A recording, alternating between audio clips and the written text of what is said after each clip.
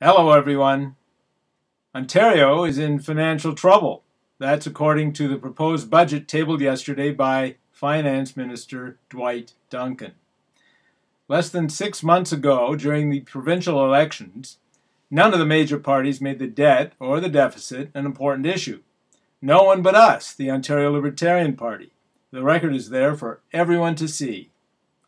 Ontario didn't get into trouble in just 6 months. This trouble has been building for decades and was greatly aggravated in recent years. The Liberals have doubled the provincial debt and deficit since coming to power in 2003.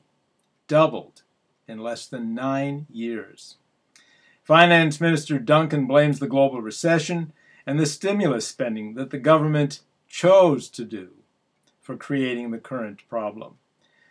But the spending problem began in their first budget, well before the recession.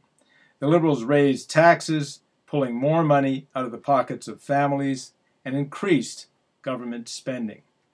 Their spending problem was aggravated by an economic slowdown and a reduction in government income. So what if your family runs up a large credit card bill during hard times? Would you continue spending lavishly or consider cutting back on some of the frills? Would you decide to take on more services or consider doing with less and paying off the debt? I'm not the only one criticizing the Liberals. Their own people have been their greatest critics. The Provincial Auditor General, in his last report, pointed to excessive spending and poor management in adding heavily subsidized wind turbines and solar panels to everyone's electricity bill, and also increasing the government debt. Don Drummond, in his recent report on reforming the public service, echoed the auditor's criticism and came up with 362 recommendations to balance the budget, or the deficit would balloon to $30 billion in 5 years.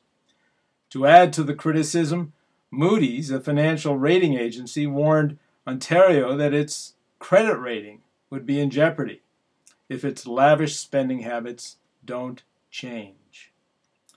And what does balancing the budget actually mean? Well, to compare it to your family credit card bill again, it means making the minimum payments without paying back what is owed. And worse, the government has said it won't balance the budget for another 5 years, so debts will continue to increase. So what have the McGuinty Liberals done in this budget? Well, they've decided to use the coercive powers of government to freeze the salaries of all public sector employees.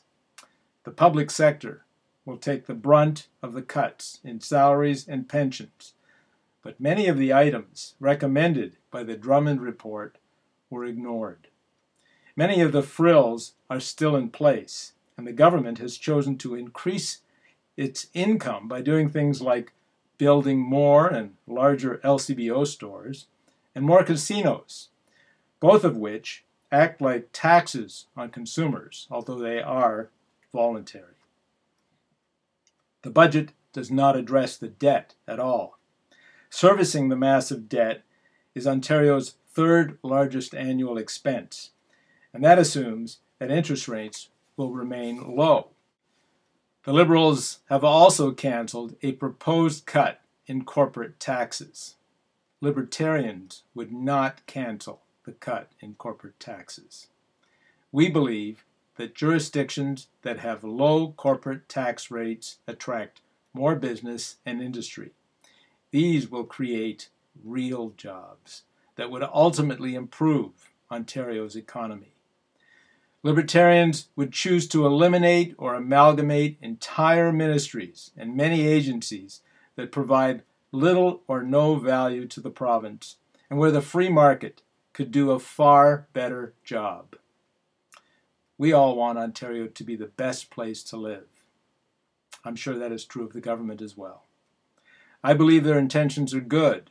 However, sometimes good intentions have very bad results. This is what has happened here. The government has a spending problem that it does not want to admit. I have no confidence in this budget solving that problem. I believe it's time to change the government. Thanks for watching.